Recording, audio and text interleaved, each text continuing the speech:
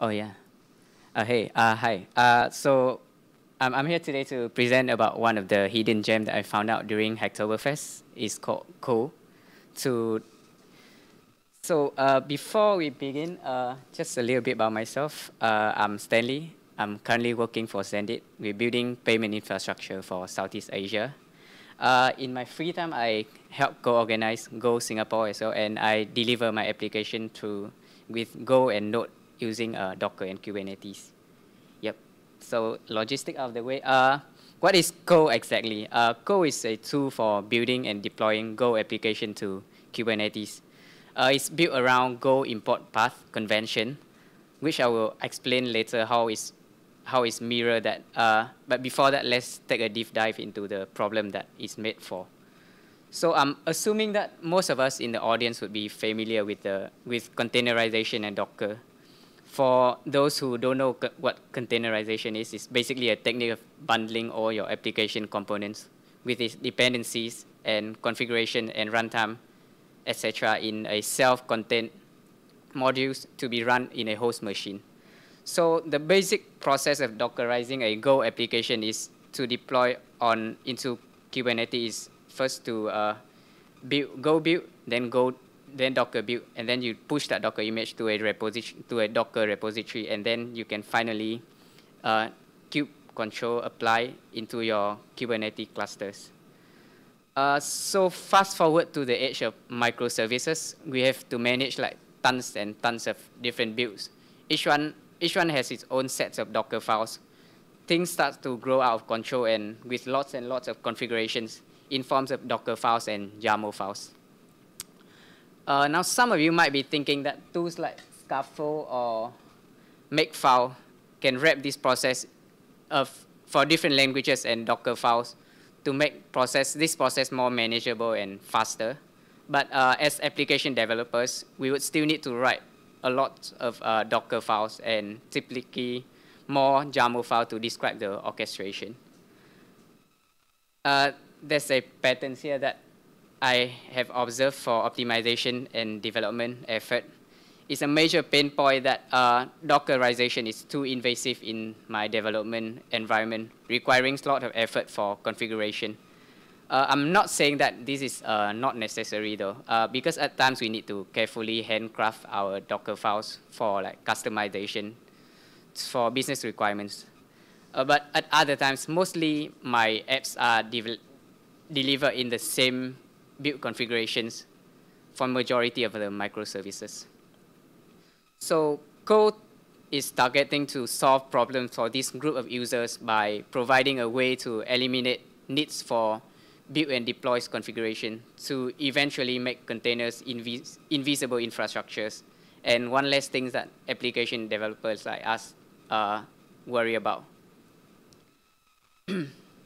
So this is a new model of our deployment process that Go is constructing.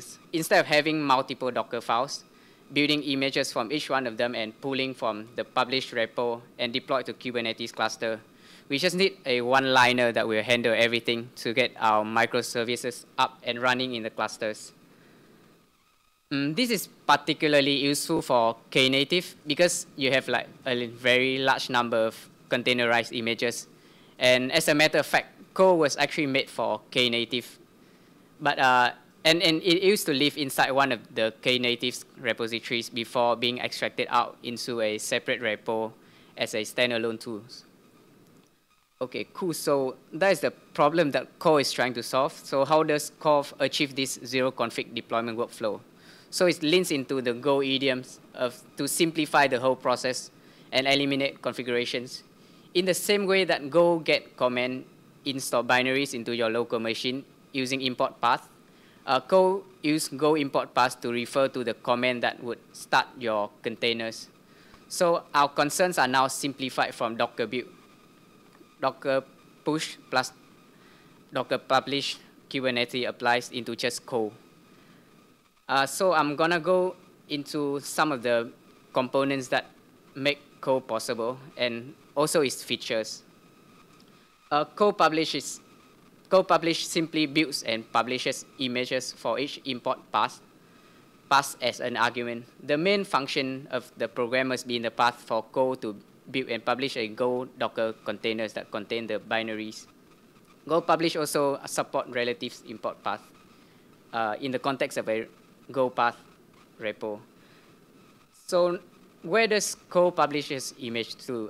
It will publish to a local Docker repo by default, but we can set that by using this environment variable Go Docker repo. So the reason that it's being extracted into an environment variable is because for different developers or like different build environment, we want to publish into different Docker repositories. So this should be an environment variable for that reason. So the next component is co-resolve. So it will basically take a Kubernetes YAML file in the same way as k-apply, and then determines the Go path to build, Dockerize, and publish. So the output of this is not to apply on a Kubernetes cluster, but to output a string of concatenated YAML with Go path replaced by the publish image hash digest. Sorry. Yeah. So the final piece of the puzzle is co-apply. So it's basically parallel to k-apply if you use Kubernetes, acting on the same output from co-resolve. So as developer make changes in their Go application, they can just do a co-apply to rapidly rebuild and repush and redeploy into their development clusters. And last but not least, we have Go-delete, which is a convenient wrapper for k-delete. Yeah.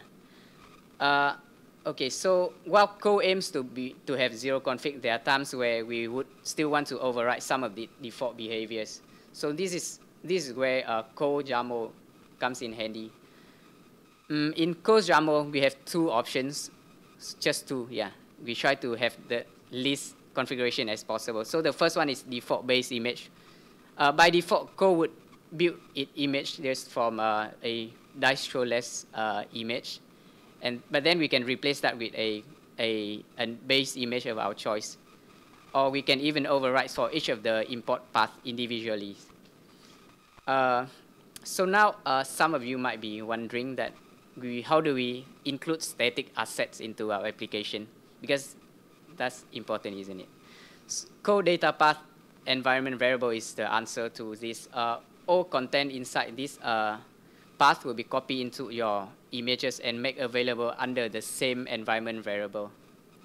So this is actually another Go idiom. It draws from the same idiom as Go test data. So where test data will be included and made available for Go test, Go data is included and made available for Go deployed applications. Yeah, so let's go into the cool stuff demo.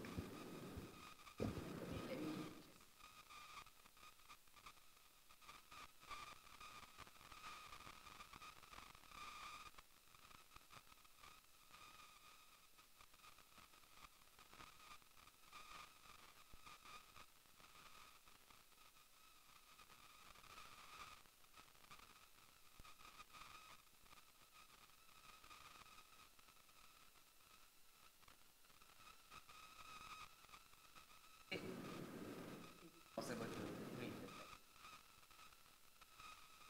Oh, okay. All right, so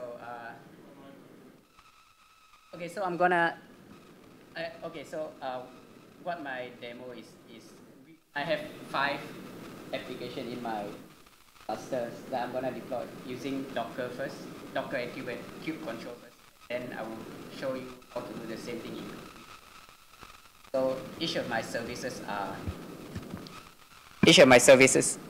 has a deployment from these with this Go application and then exposed through a service. So to deploy this application first, okay, hang on. I will need to do a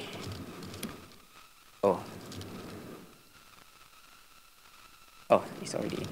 I need to do a Docker build and tag it with my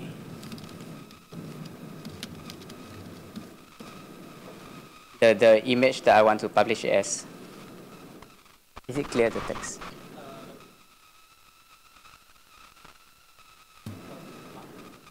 I think if I change it to, hang on, let me just change it to my,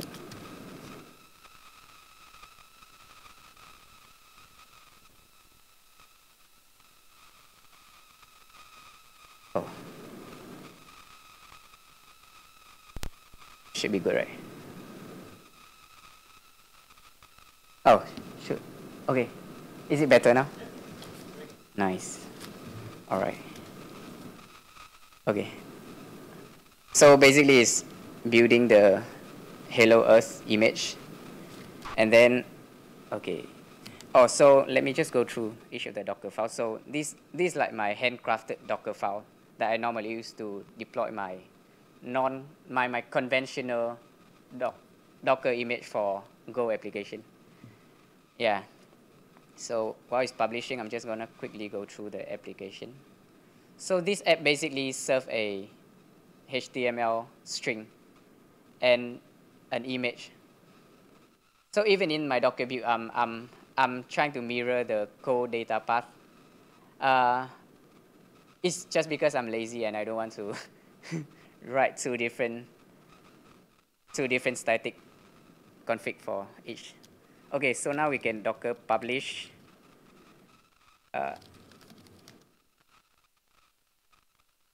Oh shit. A Docker push, sorry.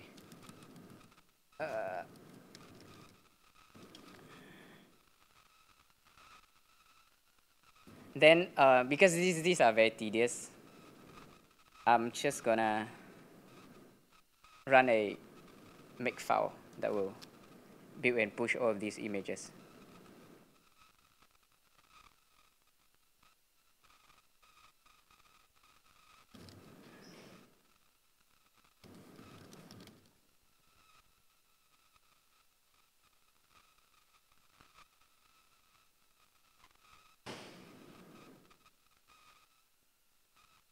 So, yeah, it's building.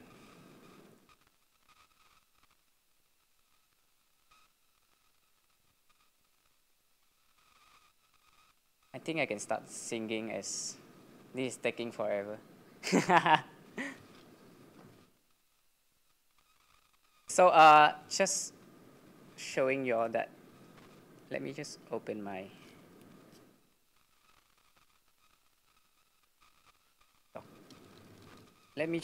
Docker Hub and show you all the published image. Yes.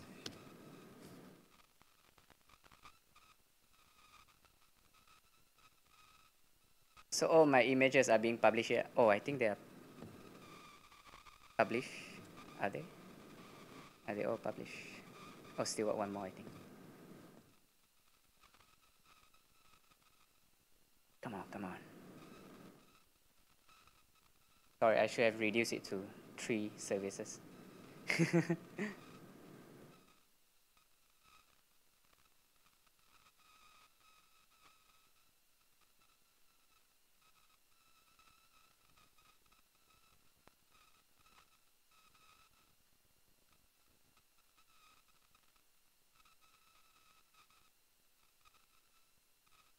Still publishing.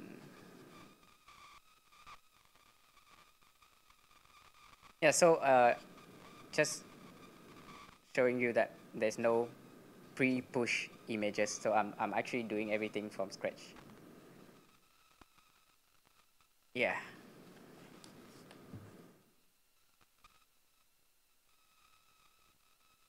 Lucky that my images are light, so you don't have to like wait another hour.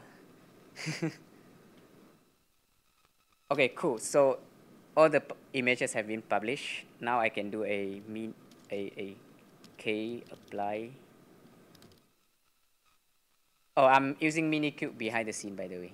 Yeah, but I just started it like before the talk because it takes forever to start. Cool. So I have all my services up and running. Now I'm gonna show you. Okay. Oh shit. Sorry. All my services are up and running. So I will open one of them. Earth, probably. Let's travel to Earth. Oh shit. Why is it not? Hmm.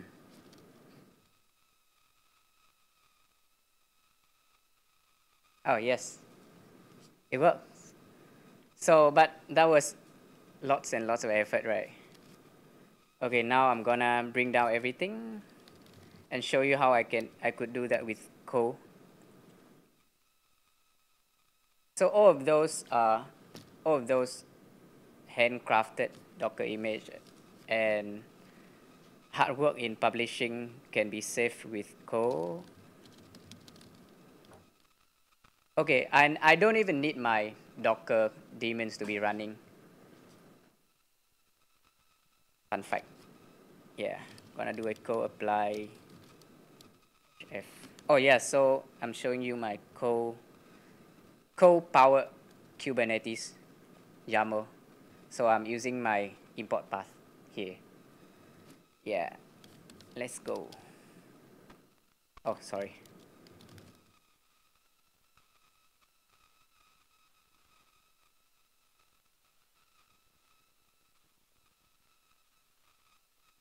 So it's right now it's running co-publish. So if you run co-publish, you would get these same messages publishing to these. And then these images are being published here.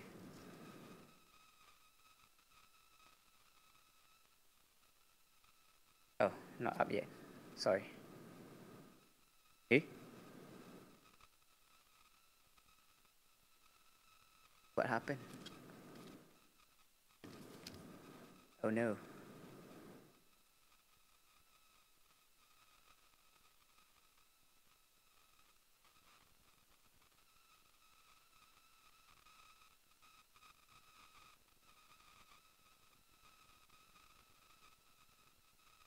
Sorry, Murphy's Law.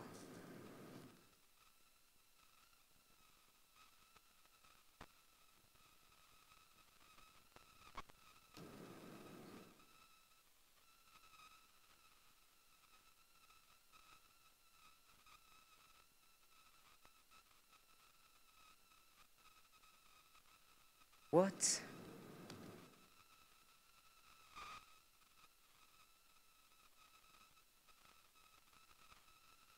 So, am I being blocked by the Wi-Fi or something?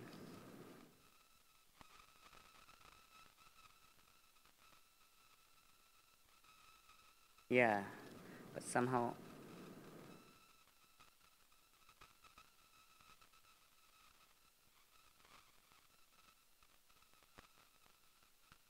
Oh man.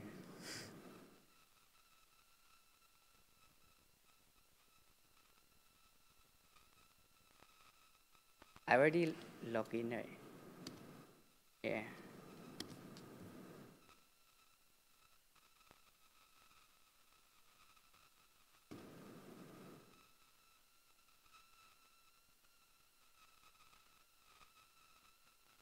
Hmm. Okay. Sorry. Maybe I need this running now that I'm trying to publish to Docker Hub. Can't run from after all, maybe.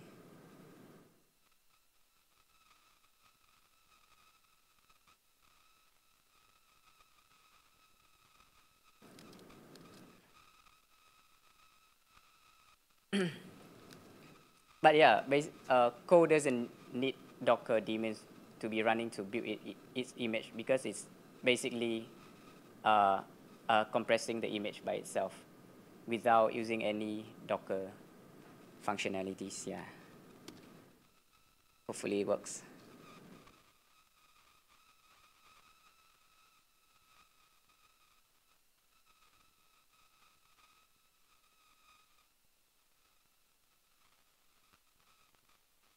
Ah, shoot. Okay, I'm gonna publish to my local Docker repo instead. Now that it's not working with the remote one.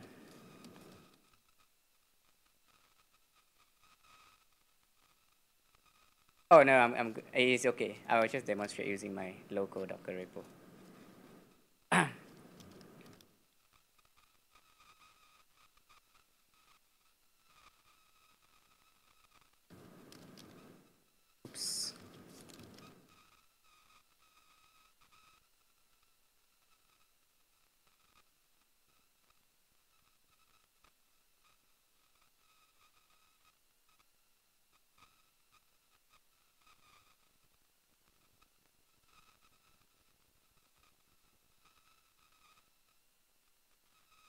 Okay, cool. So everything is, all the deployment has been created.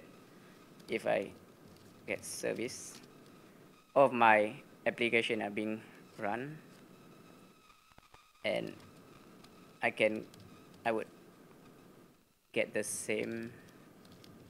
Let's travel to Venus. Yep. So with Go, it's just a one-liner. Okay, I had some trouble, but if you count from when I publish to local repo, then yeah, it's just a one-liner, and then you have your cluster up and running. So I think this is quite useful for me if I'm trying to like mirror the behavior of my remote clusters in my local. So like I can quickly like rebuild and get everything running without like much build push and all that. Yeah, so it can make my development faster. I would use this for my development, but for actual deployment, I don't know about your technical requirements to recommend. Yeah, but yep, that's cool. So any questions?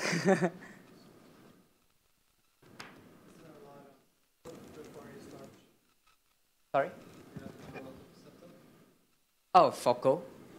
Actually, for Go, you can just install it using go get, and then, yeah, I must show you. It's written in Go, so it's pretty straightforward to just go get to install the command, and you have everything. Yeah, it's a Go application. I mean Go command line application. Yeah, but yeah, you just need to do this, and you're done. No, so like yeah. They try to make it as simple as possible. So like to get it up and running and everything. So for the benefit of the online audience who might not be reading the chat, we do have half a dozen watchers. Any questions for Stanley? You can put directly into the chat.